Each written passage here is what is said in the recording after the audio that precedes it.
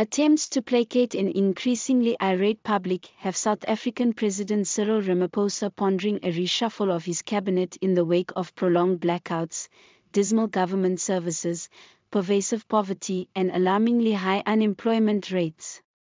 One among those at risk is Vice President David Mabuza.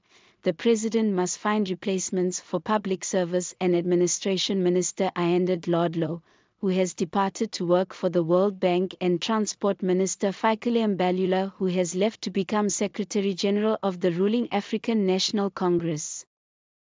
He is currently deciding whether to entirely overhaul his executive or to simply replace those seats and the two vacant deputy minister roles. Mbalula plans to step down by the end of February, as he has already stated. Ultimately, the ANC will decide when he will go.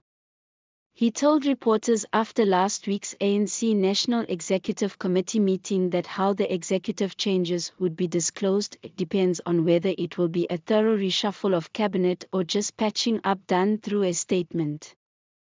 Nonetheless, some high-ranking ANC officials have expressed disappointment at the president's decision to postpone the cabinet reshuffle. According to them, the delay is hurting the party, thus the president should hurry up and make a new cabinet selection.